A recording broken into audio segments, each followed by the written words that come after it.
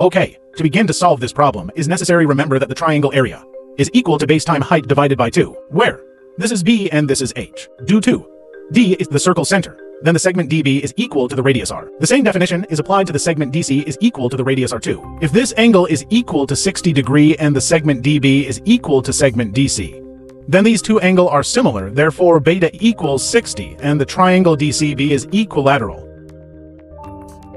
Respecting to triangle ABD is isosceles, where alpha equals 120 and theta equals 30, both angle equals by definition.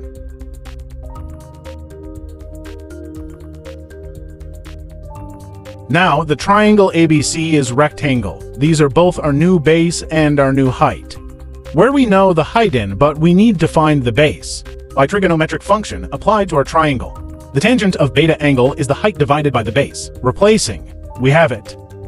Clearing R, and replacing tangent of 60, we found R. Then, replacing in the triangle area equation, we have this, and simplifying, this is the area triangle value. Therefore, the correct answer is B.